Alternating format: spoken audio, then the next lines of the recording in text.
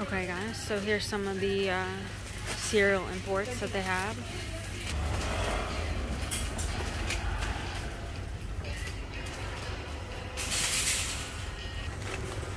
A lot of different types of granola too.